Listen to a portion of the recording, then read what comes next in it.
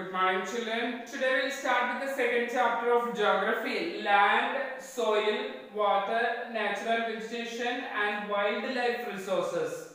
So, in the small village, here there is a story given. We are going to study about the story of two children.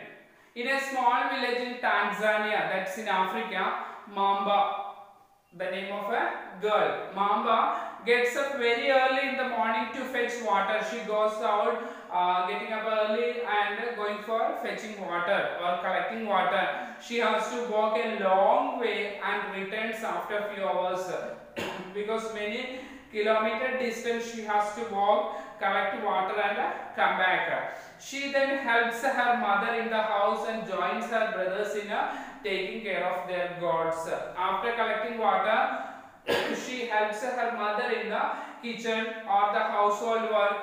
After that, she also goes and help her brothers in taking care of their goats. They have some cattle or goats. All her family owns a small piece of rocky land around their small hut. They have a small hut. Around their hut there is a little land that is also rocky surface full of stones, not much good for cultivation. So Mamba's father can barely grow some of the crops like maize and beans. That is also for not enough, not sufficient for the entire family for the whole year. So they have little production, little crops like maize or other beans are cultivated, insufficient for the family.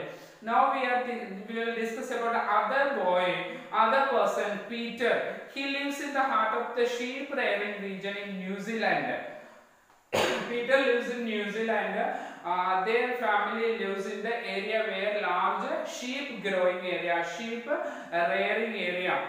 So where his family runs a wool processing factory because of the sheep are largely available in that locality.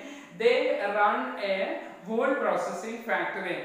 Every day when he returns from the school, but you see Mamba doesn't go to school. Here Peter goes to school. After coming from school, Peter watches his uncle taking care of their sheep. They have sheep, so the Peter goes to meet his uncle, how his uncle is taking care of sheep.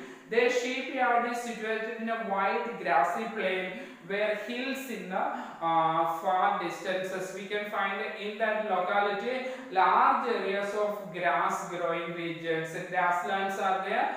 Well, grass grows well for the sheep and in a hilly region also, that is. It is managed in a scientific way so that using the latest technology. These grasslands are managed and the sheep farm is managed in a well manner using modern technology, like the modern machines are used for this land and farm. Peter's family also grows vegetables through organic farming. They also grow vegetables. Now you see here, the Peter's family is very prosperous. Mamba's family is very poor. So Mamba and Peter stay in two different parts of the world. We know that they lead different lifestyles. Mamba lives in Africa and Peter lives in New Zealand. Completely different regions, different continents, different regions. This difference is because of the differences in the quality of land, soil, water, natural vegetation, animals and the usage of technology. We know that why this type of differences occur in Mamba's region in Africa and New Zealand. That is depending upon the differences in soil, the quality of soil, best quality of land and water, natural vegetation, animals. These are all the different reasons why these differences of in land or the cultivation occurs. So the availability of such resources is the main reason or places differ from each other. Different part of the world, we know that the land is not, or these resources are not similarly available. All parts of the world, different continents and different types of climate is found, different types of soil is found, different climatical climate and other All these are different in the different parts of the world. Now today we will discuss about land. What is land, or what are the speciality, or how land is utilized.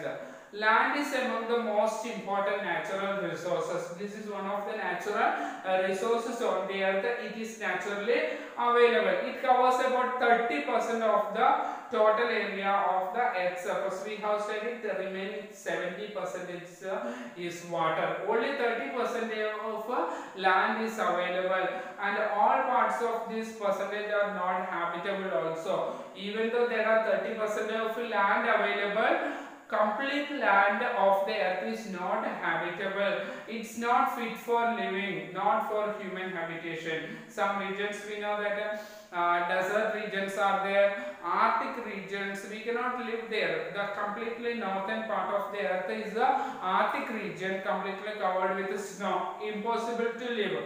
Okay, Antarctica is a continent completely uninhabited. So these are the differences in the land, so that different part of the world has different lifestyles or human habitations. So this uneven distribution of population we can find, unevenly population is distributed, not population is equally distributed on the earth's surface. Some regions are very thin population is found, some regions are highly populated, some regions are densely populated. So because of this uneven distribution of population, different parts of the world is mainly due to the varied characteristics of land and climate. Because of the different types of land and different types of topography, terrain, or the climatic conditions, population is unevenly distributed. So some regions we can find the rugged topography, rough or uneven topography, the land surface. Some regions very steep slopes are there of the mountains, not the gentle slopes. Gentle slopes we can climb, but some regions steep slopes of the mountains are found. Some regions are very low lying areas where water logging occurs. Very low lying areas are there from the mountainous regions, mountain valleys also very low lying areas, water logging occurs. If in the rainy season or due to flood also, water will be covered in that area. And some regions are very thickly forested areas. These are all sparsely populated regions or uninhabited. In such regions where the deserts or the low-lying areas and thick forested areas, these regions the population is sparsely found, which means very thin population, very less population, very low population is found. But plains and river valleys, they are best suitable for land for agriculture. Some regions you can find plain land, flat land, and here water is also available, and through the plains generally rivers are flowing. So river valleys and plains are best suited for agriculture. So large population is found in the river valleys and plains. So largely population is concentrated in the river valleys and the plains.